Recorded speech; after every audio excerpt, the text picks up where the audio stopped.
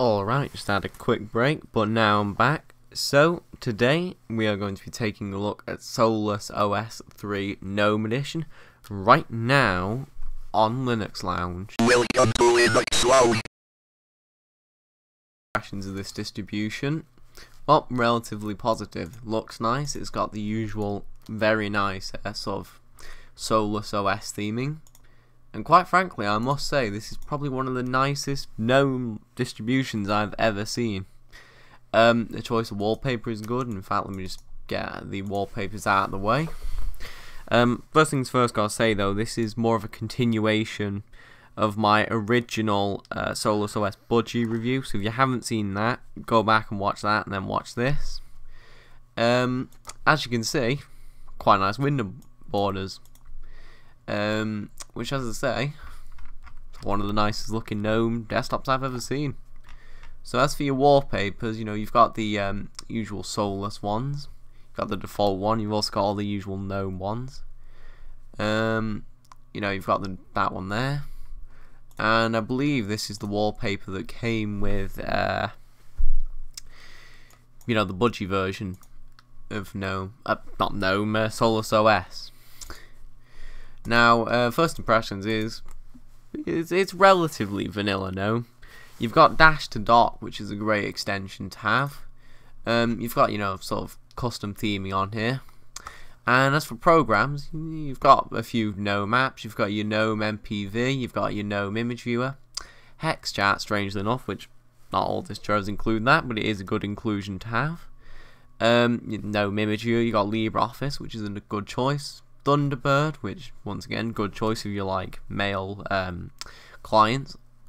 You've got Rhythmbox, which they could have either gone with that or GNOME Music, which I think Rhythmbox was a good choice. And Transmission, it's not particularly a bloated distribution, I must say, and that is a good thing. Also, you've got both disks and gparted, which is another good choice because, you know, disks being relatively simple and gparted being more complicated. Also, you've got MPV, which is a very good video player. I'll show you exactly what themes that they are using right now, and what extensions they're using, of course. So for your themes, you've got your adapter theme, which is very nice. The mouse cursor, I don't know, I'm not a huge fan of I think it's, you know, flat mouse cursor doesn't look that great, but, you know, really easy to change because the GNOME tweak tools, you know, installed out of the box. For extensions, you've got Dash to Dock and, you know, some other odds and ends here. Now the virtual machine performance here is pretty poor, but usually would have animations. And, you know, you've got a few other odds and ends. You can of course install your own custom themes if you so desire. But yeah, as I say, pretty good distro. You've also got the Solus software center, which doesn't quite have everything in that, but as I say, covered that in my previous video, so you can go watch that.